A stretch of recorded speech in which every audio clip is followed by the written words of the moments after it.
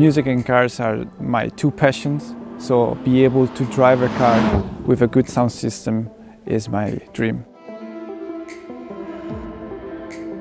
We are spoiled with wonderful immersive audio experiences from computer games and from the cinemas, and therefore we want to take them to our private lives, be it in the home theater but also in the cars.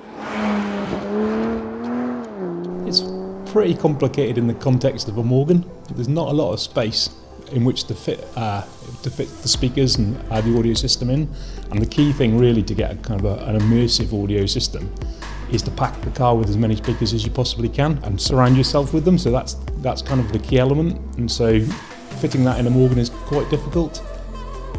One of the most difficult challenges in a car environment is to be able to recreate the soundstage in front of you. With our new system, the sound really encompasses the driver. There's sound coming from all angles.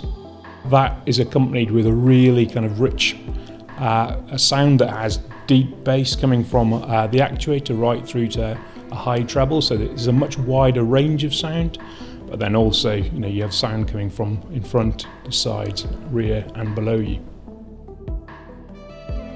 There are in total 8 speakers, 4 conventional speakers, 2 speakers in the door and 2 speakers mounted behind the seats, and there are additional 4 invisible speakers. 3 of them are now forward facing, so they're in front of the driver, so they're basically pushing sound at the driver, which is really, really important.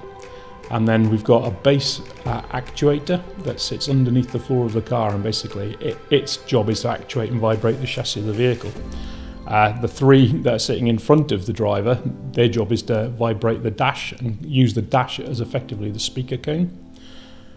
They're driven by an amplifier which is manufactured for us specifically for Morgan with a Bluetooth interface. On top of that is a very clever piece of software which comes from Sennheiser, and that job is basically creating that kind of all-encompassing sound, and without creating other squeaks and rattles on other components in the car, because we are actually shaking the car to create the sound, so it's really important not to make kind of to vibrate components that we don't want to hear.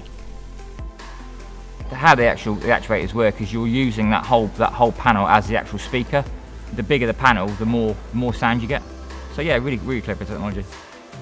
This is an industry first, so combining the Continental actuators and the Sennheiser algorithms, it will be a world first.